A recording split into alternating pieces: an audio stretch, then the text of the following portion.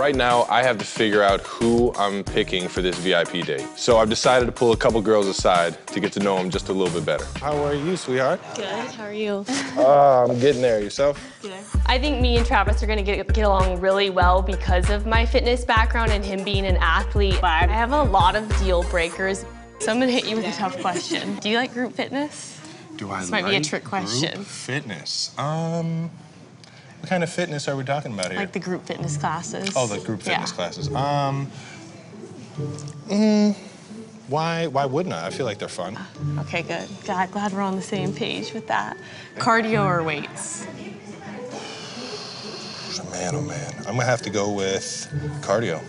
Really? Yeah. Why are you? I'm going opposite. You're going weights? Yeah. You're going weights? I'm going weights. I respect that. Yeah. I respect that. No cardio. Do you do the elliptical?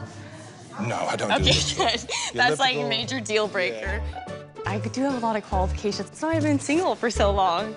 So. That was a very interesting conversation.